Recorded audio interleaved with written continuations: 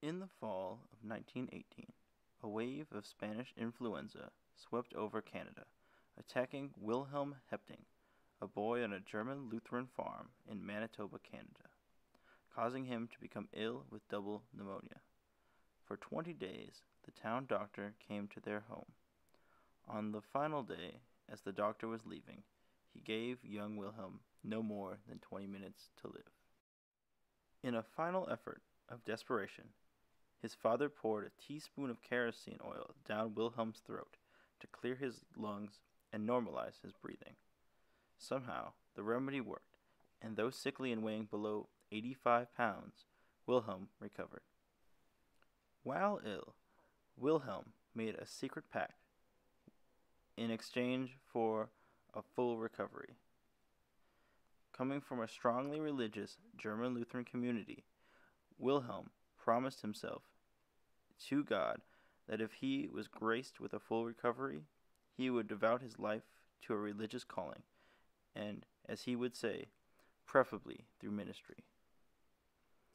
This pact remained essentially his personal secret until 1922, when a pastor from Edmonton, Alberta, named Schwartzman, visited the local parish one Sunday and preached the need for ministers.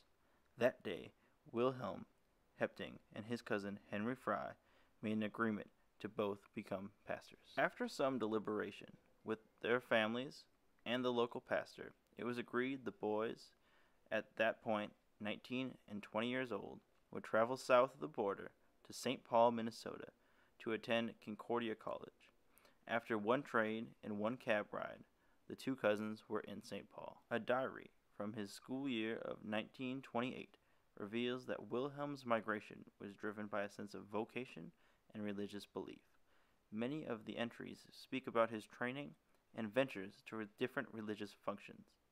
Sports and physical activity also dominated his writings, and were connected with his emerging religiosity and beliefs. As he wrote in his remembrance of the athletics at Concordia, "Do not ruin your body through neglect of exercise, much less neglect your studies and overemphasize your athletics."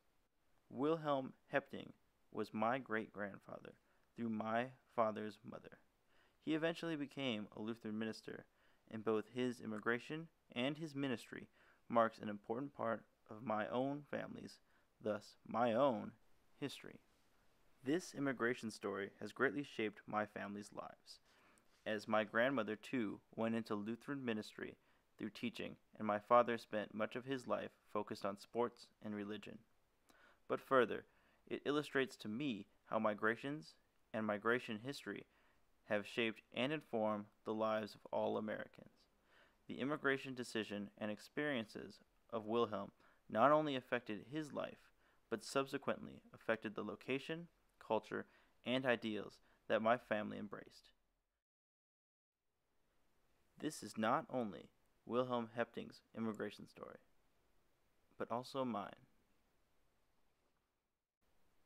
And that is how my life was shaped by 1 teaspoon of kerosene oil.